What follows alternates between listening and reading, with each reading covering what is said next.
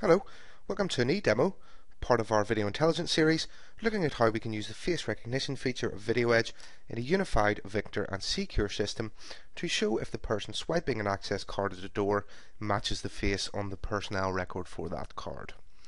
Okay, so the first thing I need to do then is to create a personnel record for the person, and to do that I'm going to select the setup tab, then I'm going to choose personnel and new. I'm going to go ahead and give this person a first name and a last name. Then I'm going to expand out the images section and add an image for the person. I'm just going to browse for it, and because this image is to be used to verify the person at the door, this image should follow the guidelines set out in the Face Recognition Best Practices Guide available from americandynamics.net. Okay, so with that done, I'm going to quickly configure this person's card and their clearances, and that's just to ensure that they have access to the door and that they can get through it.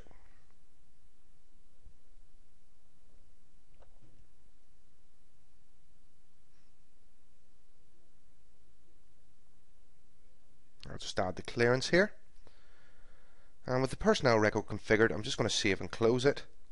And what we need to do now is to send that personnel record to the VideoEdge, and that's where the face enrollment database is held. So to do that, again, I'm going to select personnel from the setup tab, but this time I'm going to choose show all, and I'm going to right click on the appropriate person and just choose send image to facial recognition database. And what I need to do now is I need to choose which doors that this applies to. So I'm going to just choose both here. And these doors already have an association with the camera that has a view of the faces of the people entering the door. That camera also has face recognition enabled on it. Okay, I'm just going to choose OK. And you can see that image is being sent to the VideoEdge, and it indeed has been done. Okay, so with that set up then, we can go ahead and monitor our door. And to do that, I'm going to open up the setup tab again. I'm going to choose swipe and show, and I'm going to choose monitor all doors for admits and rejects. And here we have the swipe and show interface then. And what I'm going to do is just select display video checkbox at the bottom here to display a video pane on the right hand side of the swipe and show interface.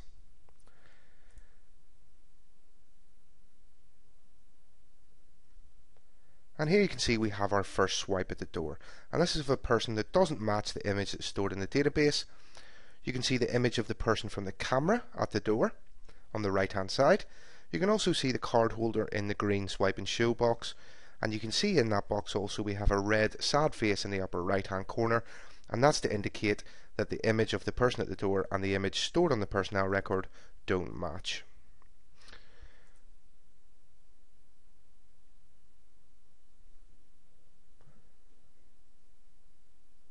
Okay, so if we do have the correct person swipe at the door, you can see we also get the video of them, and we get their face in the green swipe and show box, but we get no red sad face, and in addition we get the name of the person underneath the video pane.